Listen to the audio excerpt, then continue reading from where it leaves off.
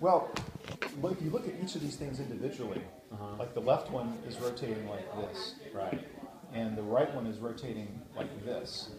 But the images inside the surrounding polyhedra are the same. They look the same. Yeah. So it's a mutual shadow of. You see these. I don't know if you've seen on the web these things where like there's a ballerina and you can't tell whether she's rotating clockwise or counterclockwise. This is like that on steroids because you can't even tell whether it's rotating around this axis or around this axis.